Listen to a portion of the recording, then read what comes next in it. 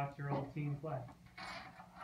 Uh, it certainly allowed me an opportunity to revisit a lot of pleasant memories that I had during my 11 years here at Washington State.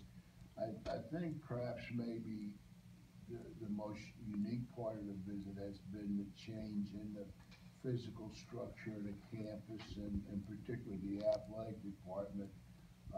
It's just stunning what has transpired over the last 10, 15, 20 years.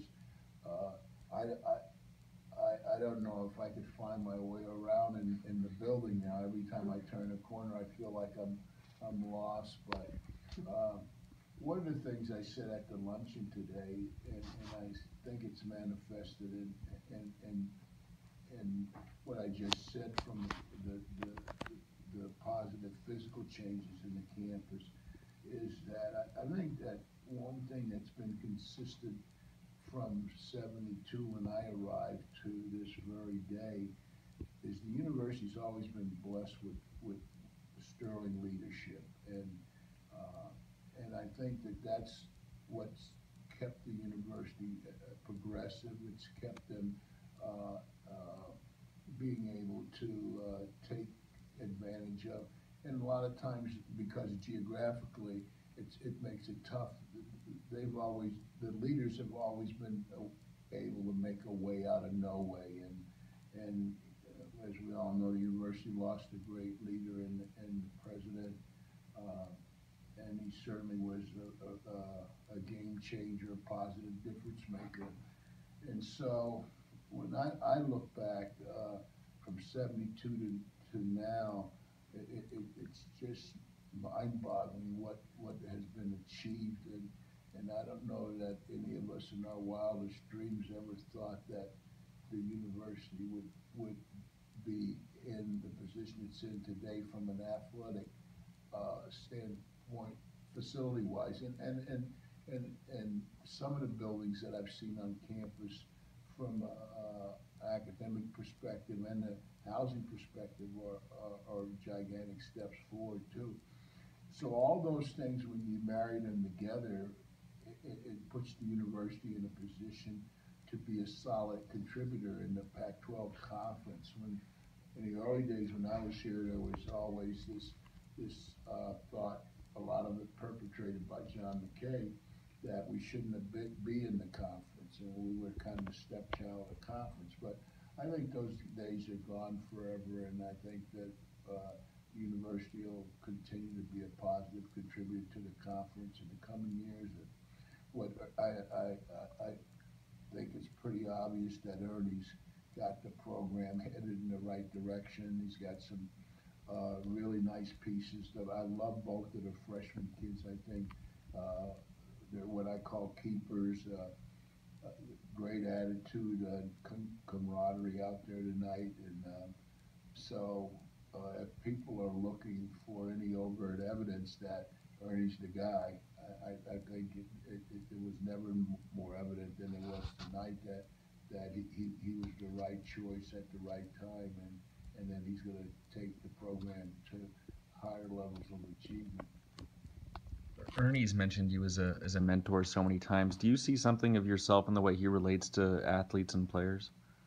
Not really, because I was a lot more emotional and cuckoo than Ernie. Ernie's got a lot more mental stability than me. I was kind of a rah-rah,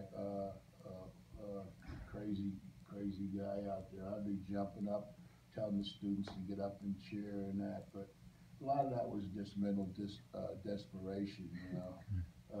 Ernie's a lot more civil than I am. So I don't know that we could compare each other than we're both African Americans and we both coach basketball and we love the game. But after that, yeah, I don't know.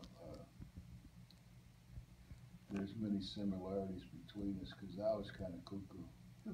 Are you able to watch the games as a fan, or do you still have that inner coach in you when you watch them? No, I watch him strictly as a coach. I'm sitting there thinking, hey, he should have back cut, or whatever, I'm kind of mentally coaching the game myself there.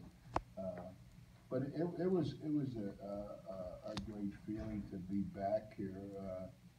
It, of all the places that I coach, I always feel uncomfortable in making comparisons because I always feel that people at Iowa and USC say, "Oh, he didn't think we were good enough." But it really isn't.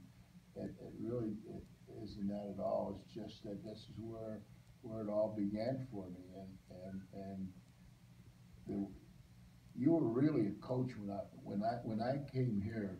You were really a coach. Today, you're a doctor, you're a lawyer. I mean, you have to wear so many hats today as a basketball coach. And when I was here, that was truly all you had to do was to coach. And things have changed immensely. It's a totally different culture now than what I was confronted with when I was here. What was your message to the players in the locker room today? I would suggest a lot of it was about opportunity, that they have a unique opportunity as student athletes, and it's a wise person who takes advantage of opportunities when they're placed in front of them, and that they have to be mindful that the opportunities don't reside just on the basketball court, but they reside all over this campus and in the academic chambers too, and that the greatest victories they're gonna have and the greatest lessons they're gonna learn is how to win in the game of life, because maybe one of them will be lucky enough to play in the NBA, and so at the end of the day, they've got to equip themselves to go into society and become responsible citizens. So, and they're going to learn a lot of great life lessons participating in athletics, but they also have to make it certain that they take advantage of the academic opportunities that are provided for them here, and to be appreciative of them. And so there's probably more of a philosophy, a philosophical type of address, but I hope I got a couple of them to think about what their responsibilities are to themselves and to the team and to the university. Any more questions? Okay, thanks a lot. Thanks, Coach.